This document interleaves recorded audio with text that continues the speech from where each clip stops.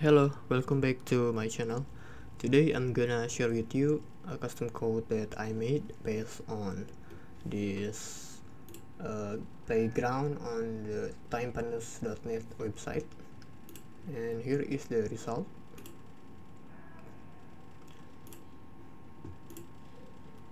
This is quite good for showing off your portfolio, your project, your service, or maybe your photo gallery and something like that. So what I did is I made an element here which use a repeater control, and let's set the style 100% first.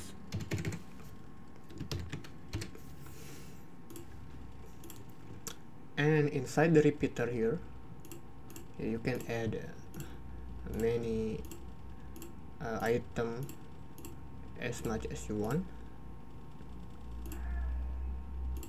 Let's delete first.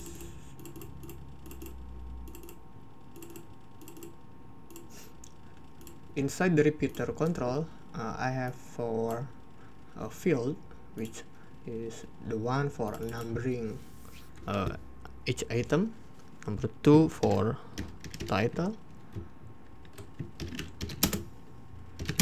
number 3 for description, and number 4 is for image. So there are 1, 2, 3 kind of a field. The first is a text type, the second is text type 2, the third is a text area type, and the last is the image type control. And you can see the documentation of each control in here, academy.brixbuilder.io website. And let's duplicate and see. Okay, and see the result.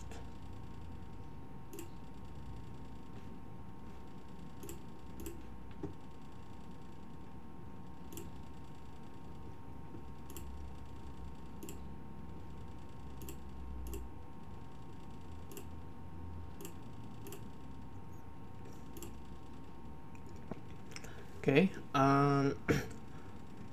what I did is the first thing is create a new element file in your ThemeChild folder,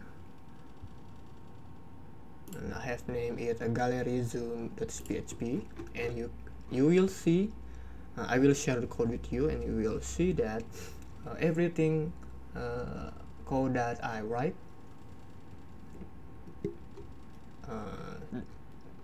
the name, the category, the script, the style, and of course the controls and the render function here, and you can learn from the code itself.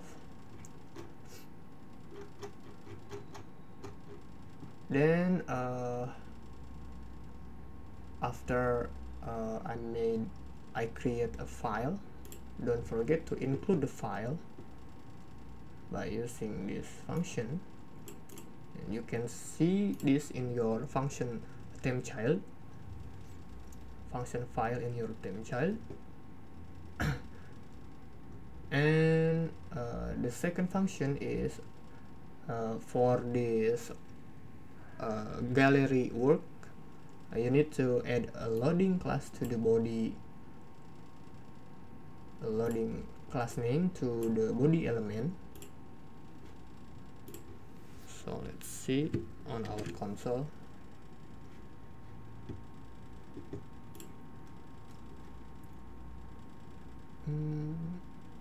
Let's disable the JavaScript first. See, there is a loading on my page, and I restrict the page. This is only the page that should have a loading class, so I'm using this function. Actually, you can ignore this second and third option. This is the ID of my page, But if you have other ID page, then you need to replace this ID with your actual ID. And if you wanna make if you wanna insert the element into multiple page, then you need to copy this code and paste it and replace the number with your other actual ID. And then don't forget to enqueue script and enqueue style, so the CSS file and the JavaScript file will loaded. Then alright, don't forget to add a category name here. I name it my add-on, so let's take a look here.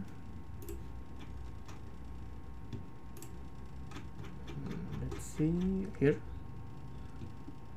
this category will show up on the bottom of the list element. And what else? Oh yeah, you need to create a file, an asset file, which is a CSS file and JavaScript file, and I will share the link for both of these file with you, so you can copy paste to your blank file. And